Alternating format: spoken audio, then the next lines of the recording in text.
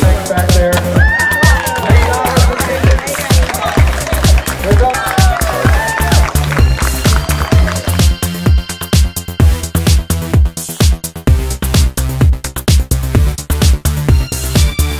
Hey, it's Travis Westbury and Tim out here with Ed Seyle. And Steve Hatton. Steve Hatton with the Summerville Miracle League. Yes, sir. And man, this is awesome. Tell us a little about what you got going on out here today. A great day out here at Summerville Miracle League. We got the kids playing baseball, and what makes today really special, Stokes Honda has brought a car out here.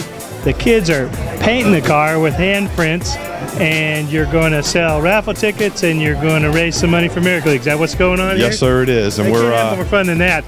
I just hope they don't go home and paint Mom and Dad's car. yeah. Well, maybe we get one of them hit Ed here with the the paint on that white shirt. Me? That's right. Get me all painted up some? Yeah. All right. Well, come see us. You guys do this about every Saturday right now through when? We do.